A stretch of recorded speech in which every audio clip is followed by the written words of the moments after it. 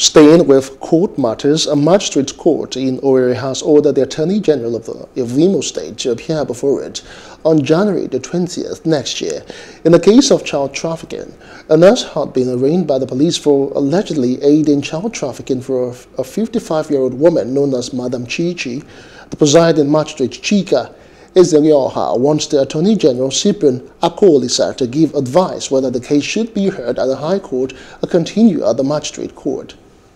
We are happy that the court also summoned the Attorney General concerning whether the case will be continued in this court or in another court. So the Ohaneze Youth Council, we are happy on the court proceeding, and we are going to continue to know what is happening to make sure that we get justice, because there is so much ambiguity in this whole issue. So, and that is why we are getting involved to make sure that there is justice, because we cannot afford within a limbo that our women are selling children. It is unacceptable. It is a taboo. Hello. Hope you enjoyed the news. Please do subscribe to our YouTube channel and don't forget to hit the notification button so you get notified about fresh news updates.